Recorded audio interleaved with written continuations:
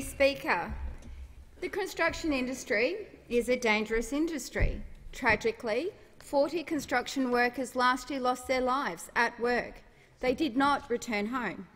Construction industry is rife with rogue labour hire companies ripping off temporary workers. There's a problem that we have when it comes to safety, in that safety breaches that are being raised are not being properly followed up. We have a problem with asbestos. We thought is banned, coming through weak border control into our construction sites.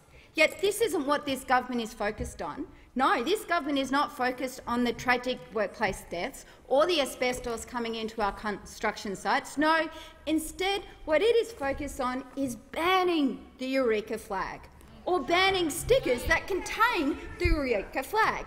This is the priority of this government, is a flag which in our nation actually has a very proud history. For those who don't know the history of the Eureka flag, and being the federal member for Bendigo, it is controversial that I raise it because it is a flag from Ballarat. It is many nations that came together on the goldfields under the one flag, under the Southern Cross. It's a flag that represents our multiculturalism. Yet that is what this government is focused on banning. That is what this government's ideological war is doing today, banning a flag from construction sites. Grow up, government.